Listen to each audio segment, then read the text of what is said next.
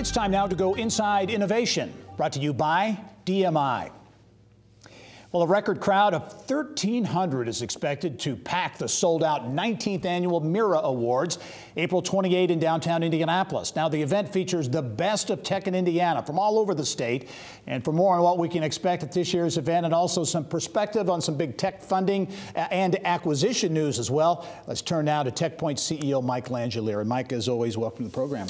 Thank you, Gary. And we'll get right to TechPoint before we get to some of those other tech developments. But the Mira Awards, 19th annual, hard to believe, 19 years. Last year was a record with 900 people, and you smashed that this year. Yeah, the event sold out weeks ahead of the event. Now it's sold out at 1,300 attendees, which is the limit on how many people we can have in there. As you said in the intro, it's the 19th year. It's the biggest night for tech. It's like the Oscars for tech in Indiana. For people who haven't been there, it's 15 awards that are given for company awards for best tech company, best startup of the year, to product awards for best new product, to educator, tech educator, and then other people awards as well. So it's a big fun night. Well, and what I think is interesting too is very much a statewide flavor. It is. And it's one night where you can see really the cool innovation, the entrepreneurship, the risk takers, everything that's going on. You hear about it piecemeal throughout the course of the year, but this is one night where everybody's in the same room. It is, and you'll see featured in one room. We're very fortunate to have 3 of our most prominent tech companies in Salesforce, Angie's List, and Infosys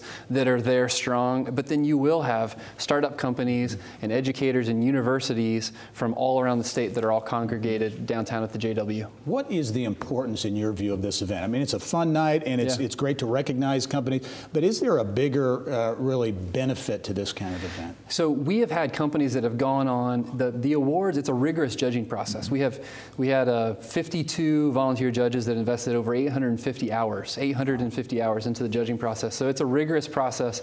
And so as the winners come out of it, we have had multiple companies that have landed investment and investors because of the visibility that they gained, have gained team members because people were attracted to the company because they heard about it through the Mira Awards. Lots of benefits toward helping to lift up those that are doing really significant things. As you know full well, lots happening in the tech world in Indiana, not just here in central Indiana, but around the state this week.